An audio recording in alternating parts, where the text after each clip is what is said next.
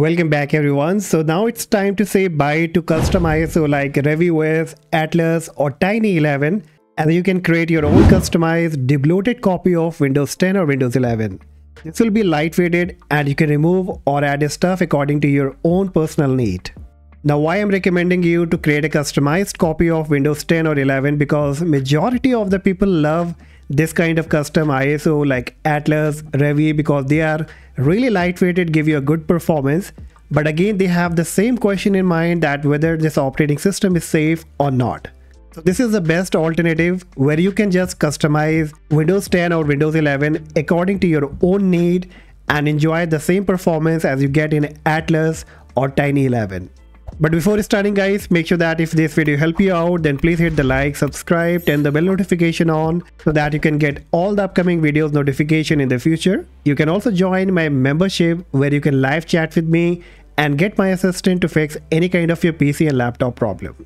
Alright, so without any delay, let's quickly get it started. Now first you will have to come to this website. The link will be in the description. This is called NTLITE. And once you come up here, from the top menu option, you have to click on download. And here you get two different versions, the stable and the beta one. So we will be going with the stable. And here you have to click on download 64-bit. In case if you are using 32, then you can go with the 32-bit. So click on it. And the downloading will be started. And it's around 23.5 MB, so it won't take much time.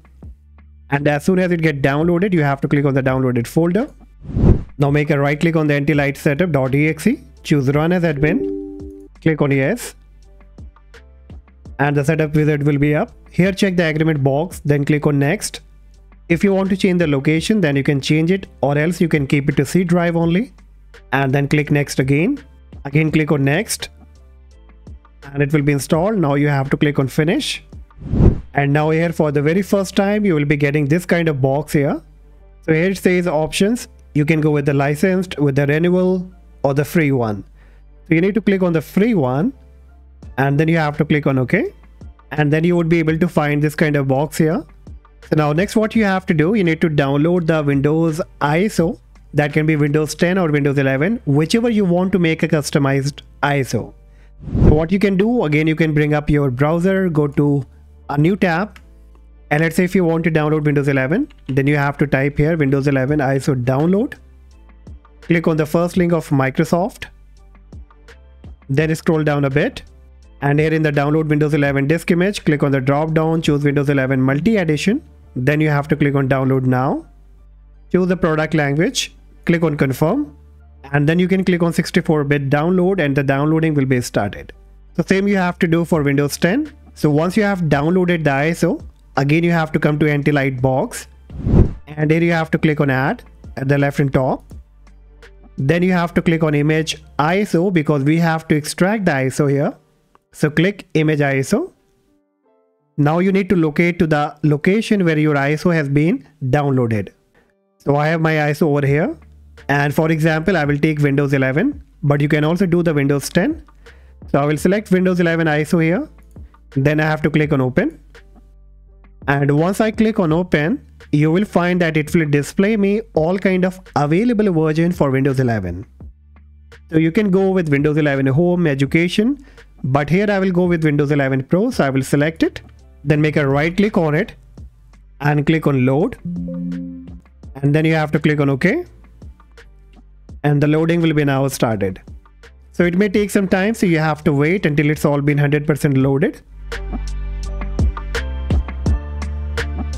Alright, so finally the ISO has been loaded and it says loaded here, and even it indicates in a green color so that you can identify that it has been successfully loaded. Okay, so once it will be loaded on the left hand side, now you can find all the categories through which we can customize our ISO.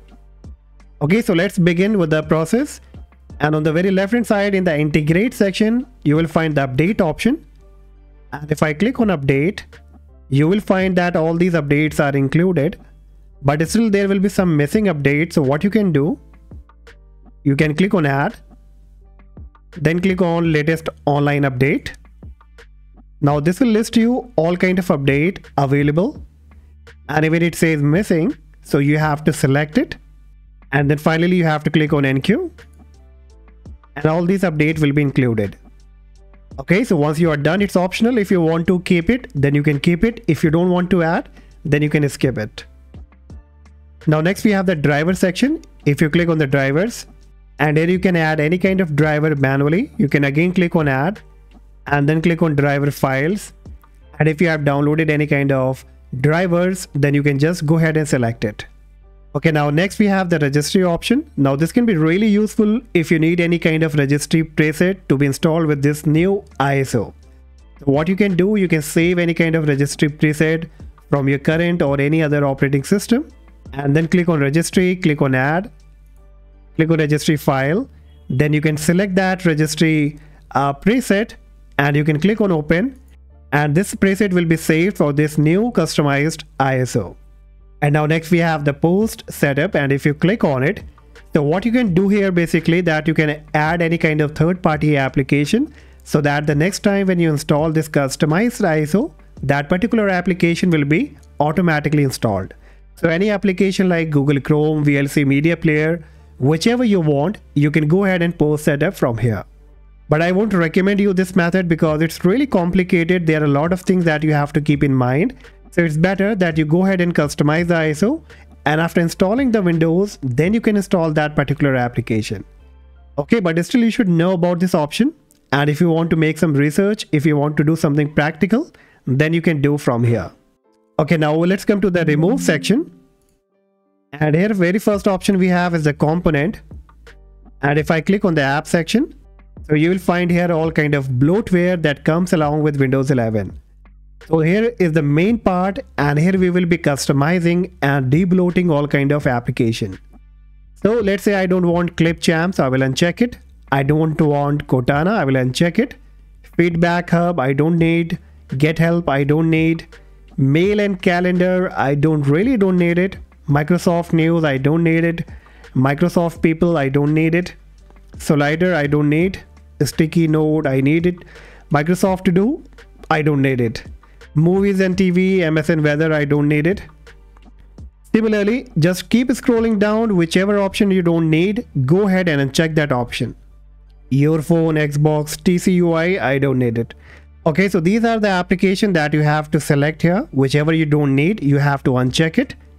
So there are many more options that you can check here. If you're not sure about anything, then you can leave it, because we have already done the main part of debloating the Windows application. Okay, so there are many things that you can check over here. Like if you don't need the remote desktop service, then you can go ahead and uncheck it. Then you have the Telnet client, simple TCP IP services. If you don't need the Telnet client, then you can also go ahead and disable it. You can uncheck it. Remoting and privacy. There are few things that you can uncheck over here. Then you have the system app. So it's very similar to the Windows application only. So you get many options here like File Explorer. I don't recommend you doing that. Microsoft Edge. Okay, so there is a detailed view. Okay, so you have to look over here. Whichever you don't need, like Skype, I don't need it, so I will uncheck it. Similarly, just look here, spend some time, do some kind of research, find about the services and application over here, and so that you can know that what exactly they are used for. And whichever you don't need, just go ahead and disable it. Okay, so once you are done, from the left hand menu option, now you get the another option that is scheduled task.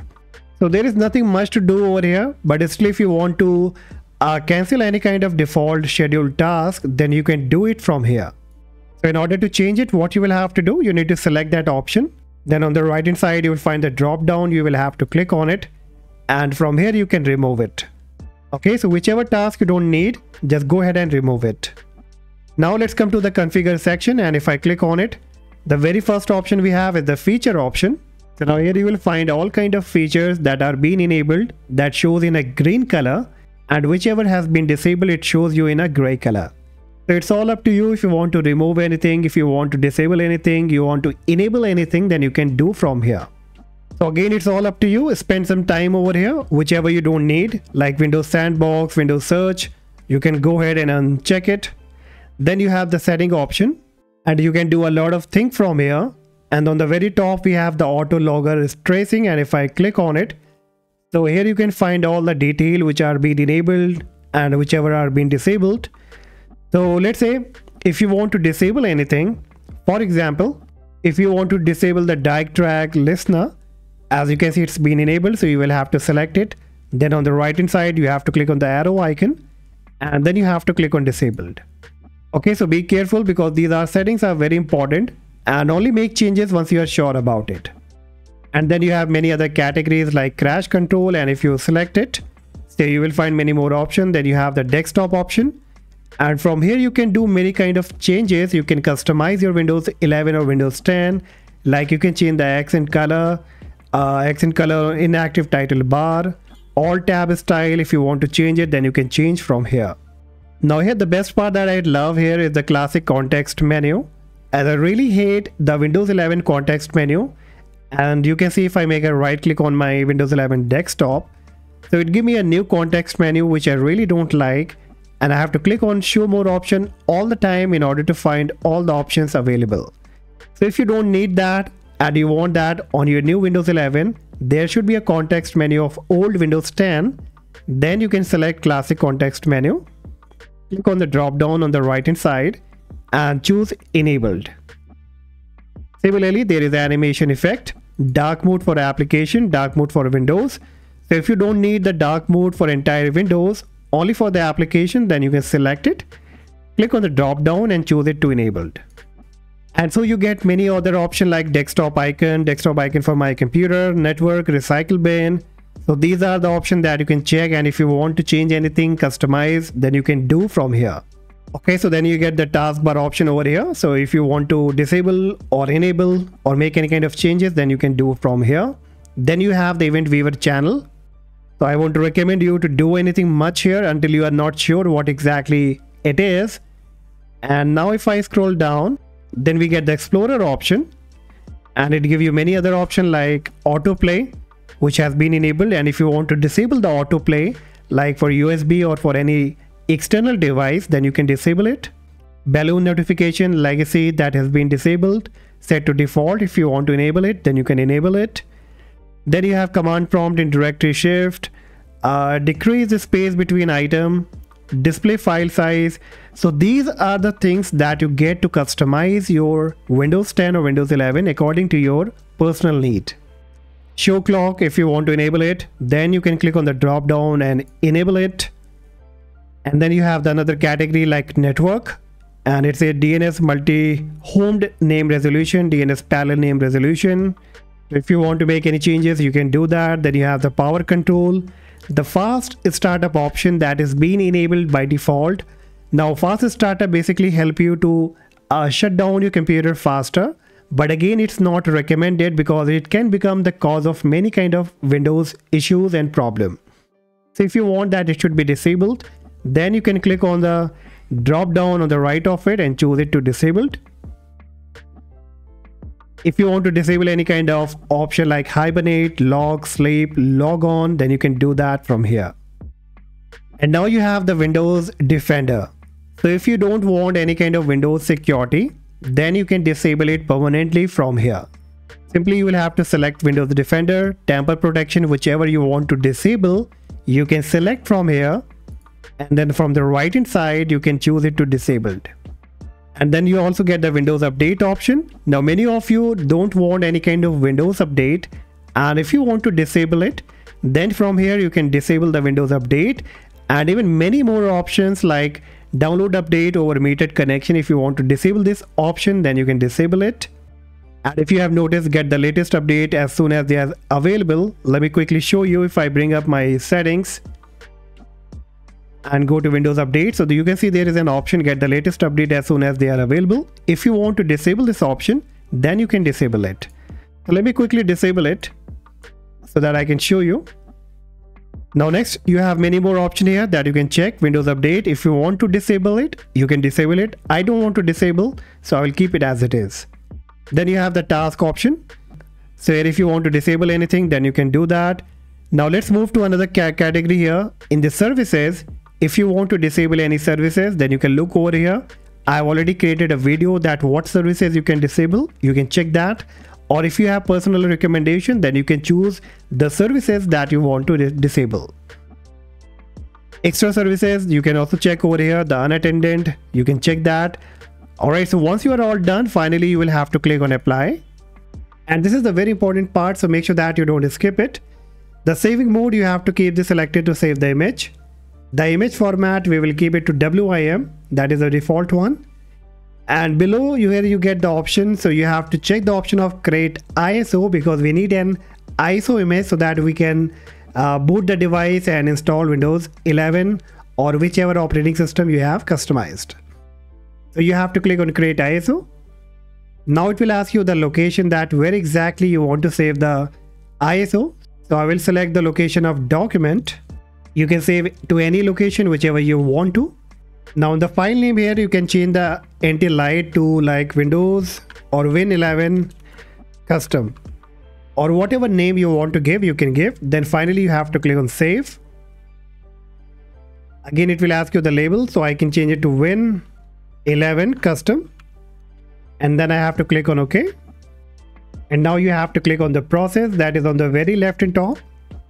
And now it will say Windows Defender detected. It is recommended to disable it for a much faster processing. So it's recommended that you should go ahead and disable the real-time protection so that there should not be any kind of problem. And even the processing should be faster. So click on yes. And it will take you to the real-time protection. Click on virus and threat protection.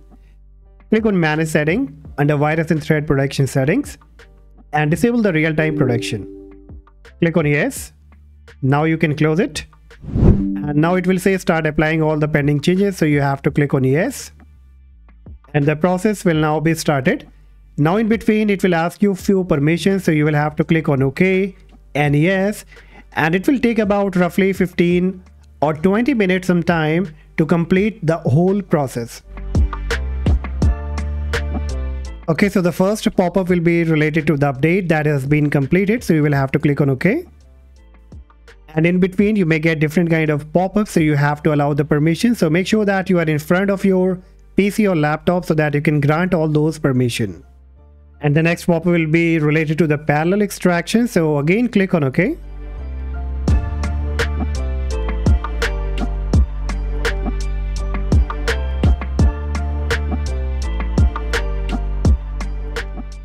Alright, so the process has been now completed. And as I said that it may take about 15 to 20 minutes, so you will have to wait.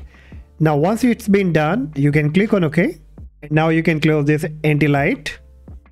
And if I go back to my document where I saved the ISO, so let's go into the document here. So here we have the Windows 11 custom ISO that we just created, we customized, and it's over here. So now let me quickly go ahead and install this operating system, this custom Windows 11 ISO, so that I can show you that how exactly it looked like.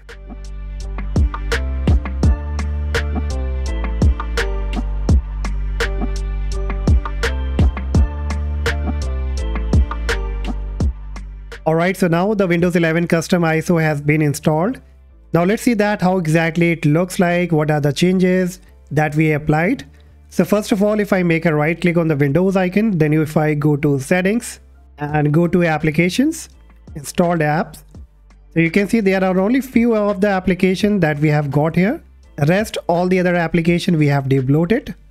Now if I make a right click on the desktop here, so you can see the old context menu of Windows 10. Even if I make a right click on any of the applications, so you can see this is the old context menu. This is the changes that we have applied. Now if I go to the task manager, so you can even see that we have applied the dark mode on the application. So it's coming in the dark mode. And now if I talk about the performance, so there are few threads, processes and handle count as compared to Windows 11, the regular Windows 11. Alright, so now as I have done only few of the changes, I have not fully debloated it. So it's all up to you that how exactly you debloat it. You have to make some researches, what exactly you have to remove. And once you finally create your own custom ISO and you install it, you will find that it will be the genuine copy of Windows 11 or Windows 10 with a lightweighted operating system. And that's all guys for today. Hopefully you found this video helpful. And if yes, do not forget to like and subscribe. And I see you in the next video. Bye bye.